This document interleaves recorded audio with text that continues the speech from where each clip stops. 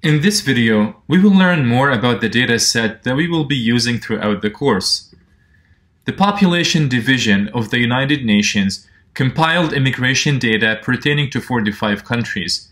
The data consists of the total number of immigrants from all over the world to each of the 45 countries, as well as other metadata pertaining to the immigrants' countries of origin.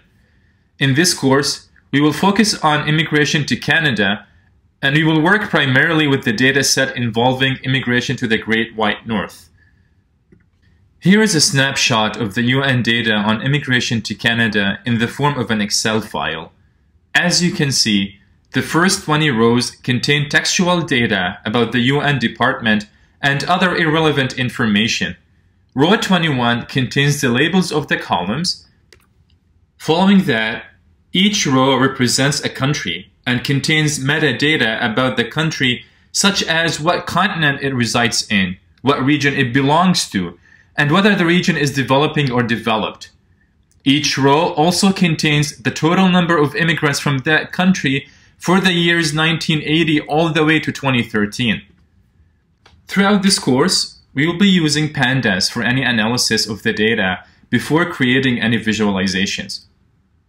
So in order to start creating different types of plots of the data, whether for exploratory analysis or for presentation, we will need to import the data into a pandas data frame.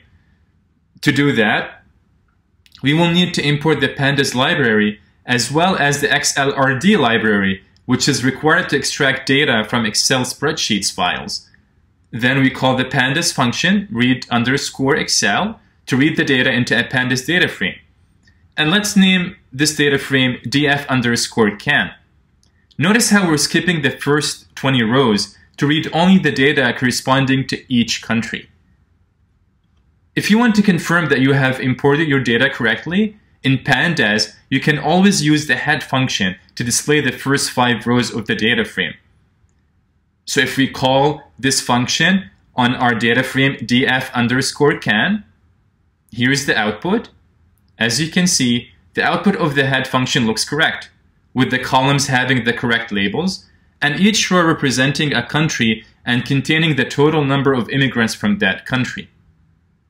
This concludes our video on the Immigration to Canada dataset.